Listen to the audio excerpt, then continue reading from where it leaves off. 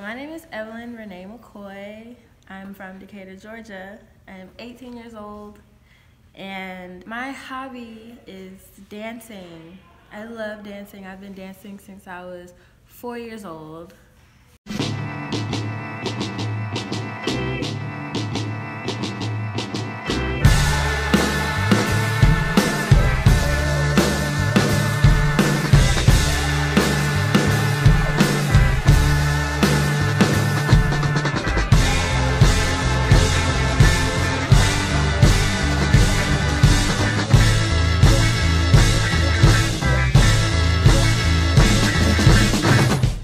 Growing up, I went through a lot of different dance studios and companies.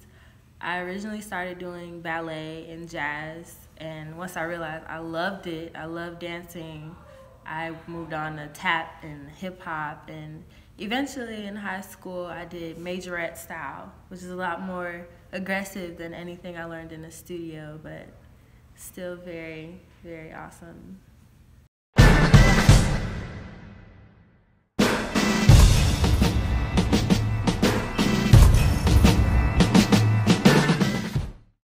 Currently, I'm on the Bells dance team at the University of Alabama. And it's pretty much just an HBCU style majorette team that my older sister created. And we do smaller events around campus. We do have a lot of costumes and uniforms. All of us, we wear the same exact thing. If we're wearing tights, they're the same color. If we're wearing dance shoes, they're the same shoes, same brand, same color. The tops and leggings, everything's the same. And then on top of just the uniforms, we have the same hairstyles, and we often do a full face of makeup, and everything's uniform across the board.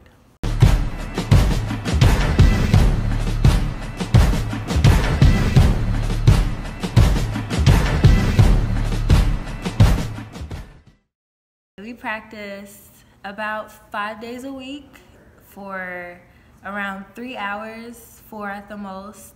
And practice is very important. You cannot be a dancer if you do not practice. It's kind of like learning how to ride a bike or learning how to play an instrument. You have to constantly work on your craft.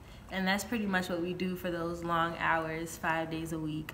We stretch, we go over routines that we've already learned, and of course we create new things to perform for our audiences.